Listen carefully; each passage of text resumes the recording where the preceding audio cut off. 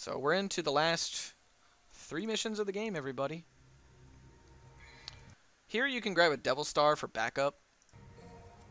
I don't really think you'll need it. So switch back to Elastor, and then Stinger jump over to here. Now this next movement technique is the most optimal way to get through this room. You can go the slower way if you're worried about not having Devil Trigger to vortex through the living cave, but ideally, as long as you have 6 runes here, you should be able to do this just fine. So you'll vortex across, and then you'll wait to hear your vortex hit twice, and then you'll deactivate Devil Trigger and Helm Break. And then as soon as that's done, turn back around and then Stinger jump off, so that Dante is going through the Stinger jump animation during this cutscene, which is unskippable. Then you can just wall hike up and then go exit out of the room. So we're just going to watch that again, just so that you guys have an idea of what's going on. So vortex, 1, 2, Helm Break, Stinger jump.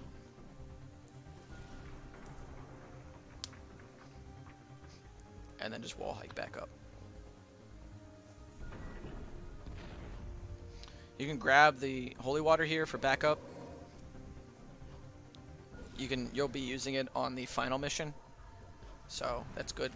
Then you just want to vortex through here, and I'm going to show you 2 different cycles that you can do on the nobodies. One is a little bit safer and will build you more Devil Trigger, but the other one does more damage and will still build you a decent amount of Devil Trigger. So the first version here, I just start doing Grenade Gun Stinger in order to kill the nobody. And it built me quite a bit of damage, or built me quite a bit of DT, as well as dealing a lot of damage. And then as soon as you vortex through here, here's the other cycle.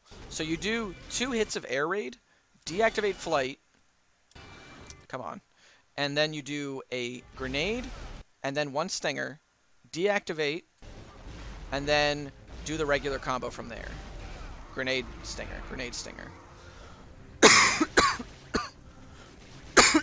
Excuse me. And then that version will kill them faster.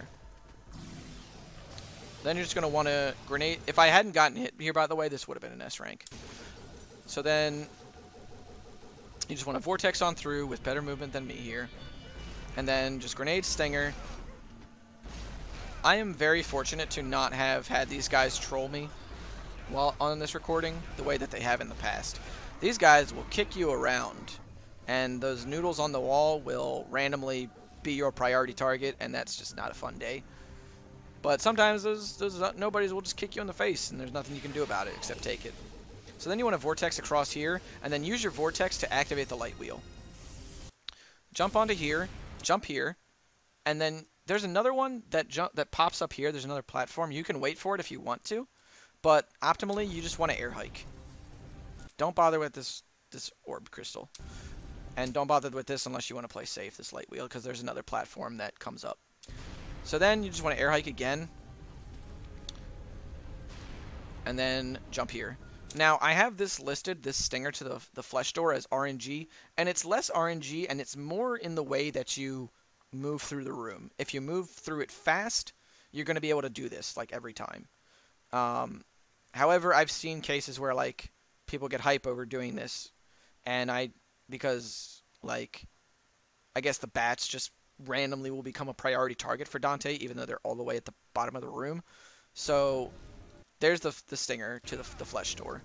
As long as you move as quickly as possible through the room, you'll be alright.